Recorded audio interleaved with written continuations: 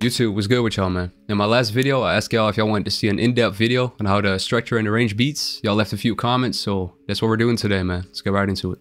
Alright, so like I said in my previous video, structuring is one of the most important parts of making a beat, man. So that's why I'm making a whole video about it. You can also make beats sound really unique by structuring it in a certain way, but for me, it's just to keep the artist listening to my beat, man. That's why it's so important to me. Alright, so as y'all can see, I already laid down the melody and the drums. I already mixed everything, so I'm not gonna get too in-depth into that today. But of course, what I'm gonna do today is structure everything out. So I'm gonna start out structuring the melody, and then I'm gonna structure out the drums under the melody. So for now, I'm gonna just call this pattern drums, take that out so we can focus on the melody itself. And that's how it usually goes for me making beats. I usually start out structuring out the melody and then later on put some drums under it. So for this melody, I started out with the piano right here. I'm gonna play it real quick.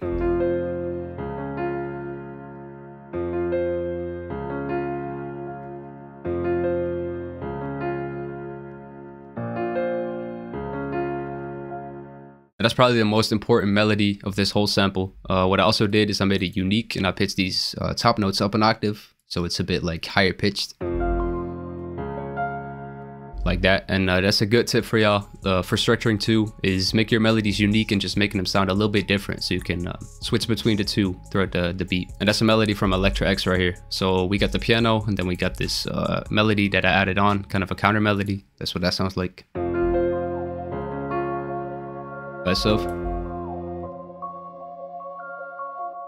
that's basically just a pad or a counter melody, so that's good to keep in mind. Next, I got these vocal chops, which I added to it as well, something like this.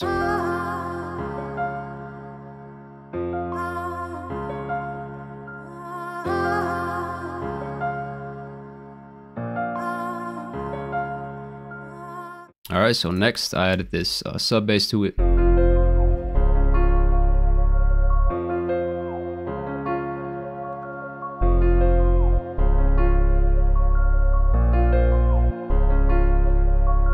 So that's just basically to add some low end to the sample. Then lastly, went to my drum kit right here, got the tubular bell, like always, put some delay and some reverb on it. That's what that sounds like. Basically just a little accent that comes in after every 8 bars. And that means we have 5 melodies that we got to deal with. We got the piano, so that's 1. Then we got this little pad, that's 2. These vocal chops, that's 3.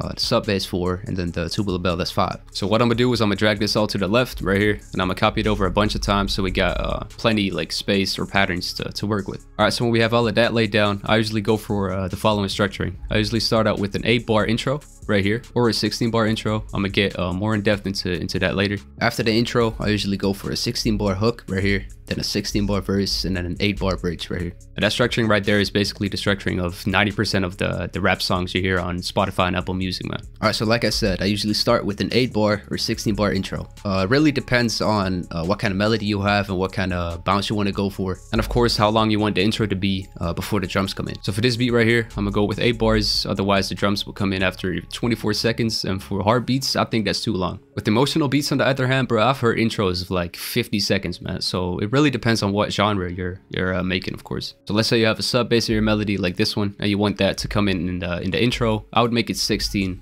So instead of the sub bass coming right in when the beat starts, I'm gonna have it come in after the next 8 bars. But like I said, I'm gonna have an 8-bar intro, so I'm gonna take that out and take the sub bass out as well. Of course, we can't have both pianos playing in the intro. So what I usually do is I focus on one sound at a time. So we got the intro right here, then I know we're gonna have a 16-bar hook right here, and then copy that straight over to a 16-bar verse, and then the 8-bar bridge right here. Alright, so since we have 2 piano melodies right here, 2 unique melodies, we can basically just switch between the 2 throughout the whole beat. So pattern 2 right here is with the high notes, and this is with the low notes. So what I'm gonna do for the intro is just start out with the basic melody with the low notes right here. So then we have a 16-bar hook right here. So what I'm gonna do is I'm gonna start out with the piano as well, the same piano we had in the intro, and then for the second part of the hook, I'm gonna switch it up to make it sound a bit more unique, keep the artist, of course, like interested in the beat. So for the second part of the hook, I'm gonna have these high notes playing, just to kind of keep the listener interested, like I said, and yeah, just to kind of switch it up a little bit.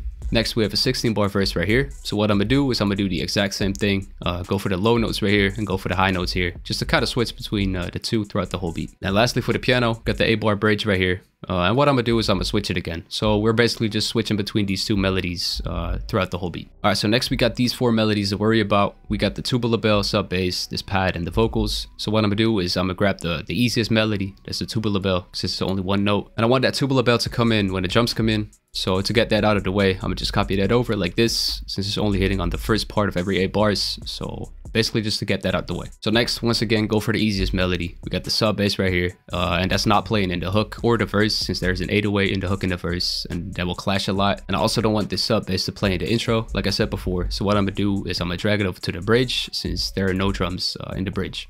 So now we're left with 2 other melodies. We got this pad right here, and these vocal chops.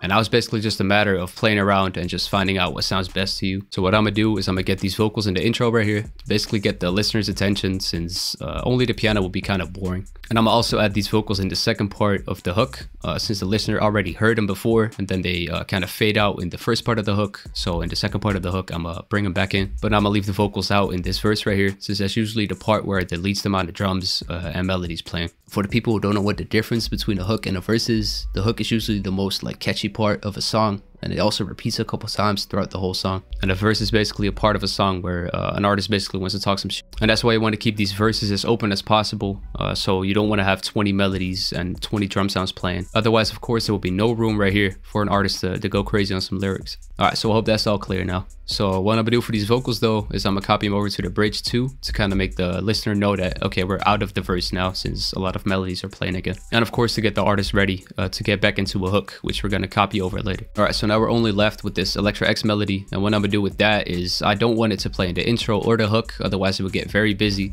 And since we don't have any melodies playing here besides the piano and the tubular bell, I'm gonna just put that Electra X melody right here at the second part of the verse to kind of build up some tension for this bridge right here. All right, so we can get rid of all of this right here, and now we're gonna see how long this is right here. So we're at 1 minute and 50 seconds. So instead of copying everything over a bunch of times now, I'm gonna add some drums under it, kind of structure this out a little bit, and then see how long we want to make this beat. And since we're basically just gonna copy this part over a bunch of times, and it will be the exact same thing every single time, I'm gonna just wait with that to keep things clear. All right, so I'm gonna get into the structuring of the drums now, and I put these little markers here for the people who are having trouble remembering. All right, so for the drums right here, we got a crash, 808, hi-hat, snare, open hat, another snare, and then 1 perk I added, and all the drums together sound like this.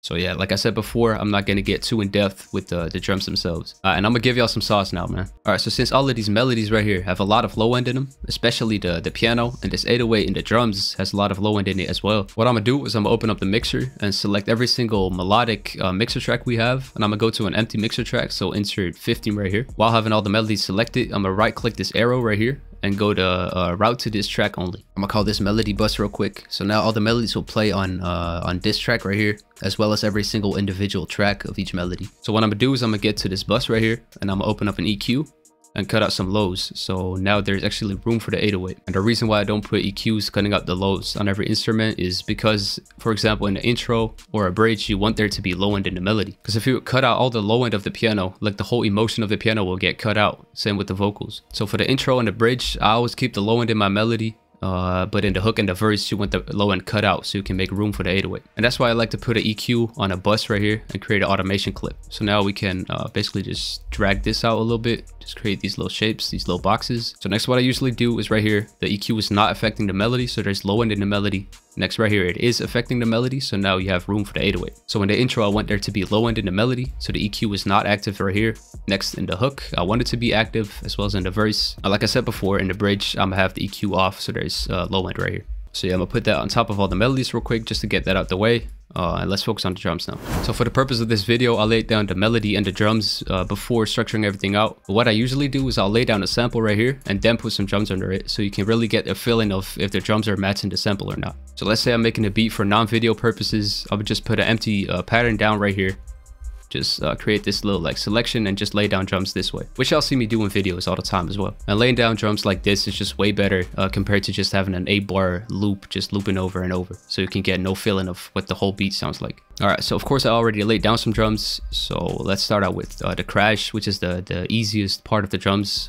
like I said before, I'm gonna copy that over the same as the tubular bell just to get that out the way. All right, so now we're left with 6 patterns right here. I'm gonna move these down a little bit since these patterns right here, the 808, the hi-hat, and the snare are of course the most important. And these 3 right here are of course percussion, so they're not as important as these 3 right here. So I'm gonna focus on these 3 first. So I'm gonna just copy them over 3 more times like this. And you can basically keep this part because of course you have an 808 and hi-hat and a snare playing throughout the hook and the verse most of the time. So we're just gonna leave that as is. So next we got an open hat, counter snare, and a perk. And of course, like I said before, you want to keep this verse as open as possible. So we don't want these 3 samples to play in a verse, of course, otherwise we'll get very busy. So what I usually do is I'm gonna just copy it over like this and focus on one thing at a time. So for the open hat, I usually want it to play throughout the whole hook or to let it come in after the first 8 bars. But for this beat, I'm gonna have it come in at the first part of the hook as well as the second part and the first part of the verse. So I'm gonna take these out right here. All right, so next for the snare right here, I don't want the snare to be in a verse because I want to leave some space for the artist, like I said before, but I also don't want it to just play throughout the whole hook, otherwise it would get very static and very like similar. So what I'm gonna do is I'm gonna cut this first part out and only leave this little snare roll right here. So in the first 8 bars of the hook, we got no counter snares, but only the snare roll, and then the second part we do have some counter snares as well as the snare roll. And for the last percussion right here, I'm gonna take that out in the verse as well to leave some space, and also take that out in the first 8 bars of the hook. And the reason I left it out right here as well is basically to just build up some tension. Like the song just started right here, so I don't want everything to already play, if that makes sense. And of course to keep the listener interested, man, because if you would have all the drums and all the melodies playing at the beginning of the whole beat, of the whole song, like the artist and the listener would have already like heard all of the melodies and all of the sounds in the beat. And that's why it's important to spread things out. Like for example, this melody only comes in after 50 seconds, and this perk right here only comes in once throughout the whole beat. And small little tweaks like that just really keeps the listener interested. All right, so now that we got a good foundation laid down, what I like to do is just cut some hi-hats out or cut some 808s out at certain parts to kind of make it sound a bit more interesting. For example, on the hi-hat right here, you could basically just cut this little part out and it would just hit your ear a little bit different compared to just having the hi-hat play throughout the whole beat. So what that sounds like.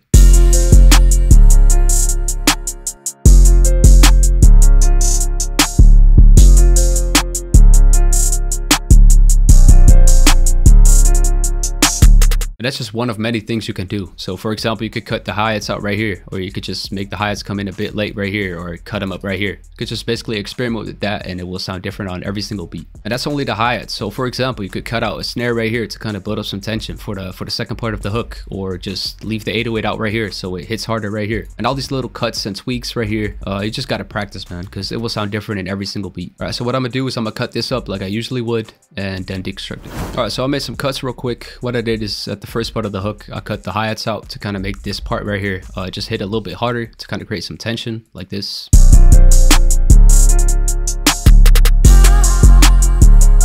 And next I made this cut right here, which I explained before. Then for the first right here, I kind of delayed these hi-hats a little bit, made the same cut right here, and of course cut out the 808 halfway, so that sounds like this.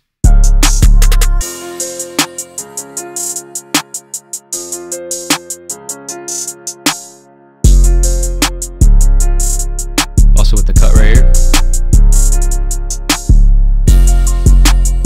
And then we get into the last part of the verse where I cut the 808 and the hi-hat out at the last part to kind of make space for the bridge right here. But now of course we got a beat that's 1 minute 15, and that's way too short, man. So what I'm gonna do is I'm gonna just select this all right here and just copy it over using Control or Command B. So now we got another hook right here, and after the 16 bar hook we got another verse right here. So now we got a 16 bar hook and a 16 bar verse again. But I left this bridge out since we're at 2 minutes and 5 seconds right here. So what I'm gonna do is I'm gonna cut this off, but what you could do is you could just copy this over one more time. It really depends on how long you want your beat to be. But for me, I usually aim for 2 minute 30 max. So what I'm gonna do is I'm gonna take this out, and probably instead of adding like an outro with no drums, I'm gonna just keep that bridge out and just let the hook come back in one more time. So you can most definitely like leave a little melody playing right here and just have it fade out without drums. But in my experience, I think it's harder to like let the drums and the melodies come in one more time without the artist like rapping over it. And that's basically it for the structuring for the drums, man. So what you could do is at the last like 8 bars right here, you could automate the master channel and just have it fade out.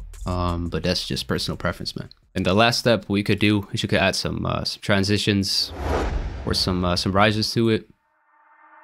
Like that one. But that's just personal preference, man. Like, I know a lot of people like to add crazy sound effects and risers to their beats, and I know a lot of people who don't add anything to beats, man. So it's up to you. Alright, so that's how you arrange beats, man. I hope y'all learned something from the video. Like always, make sure to let me know in the comments what videos y'all trying to see next. Also, I really want to thank y'all for 6K subs on the channel, man. So don't forget to subscribe, like the video, follow me on Instagram, stuff like that. And yeah, I'm gonna catch y'all on the next video, man. Y'all stay safe.